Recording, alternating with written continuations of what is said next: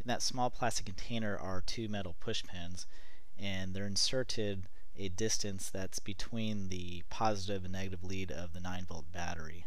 So you just insert them in there and make sure that they're that distance apart, and that should be fine.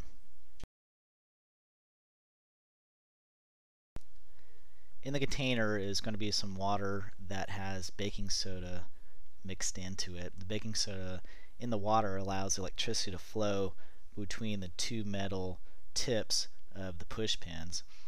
And so now you set them on the leads, and the electricity can flow between the two push pins now.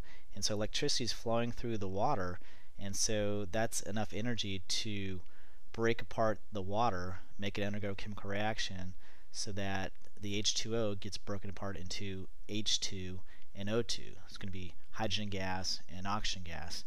And both gases are going to flow up through the test tubes, and one of the gases is going to be in one test tube and the other one's going to be in the other one. How do you know which one's which? Well, if you take a look at the amount of gas in each test tube, there's going to be twice as much hydrogen gas as oxygen gas. So you can see in the right test tube, you have twice as much hydrogen gas as oxygen gas. This is how experimenters first learn that the ratio of hydrogen atoms to oxygen atoms in water is 2 to 1. It's 2 to 1 ratio, thus H2O.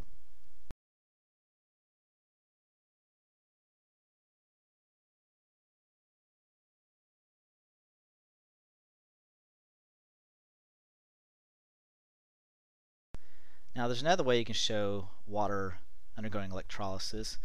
You can take the same 9-volt battery, hook up two wires to it, and then the end of the two wires you attach either brass wires or copper wires. I don't think it really matters too much. Then you put the two wires into a solution of bromothymol blue, and in the bromothymol blue solution is also some salt, so you can get the electricity flowing through the water much easier. And you can see electricity is flowing between the two wires, and you have bubbles forming, so that's the oxygen and hydrogen gas forming.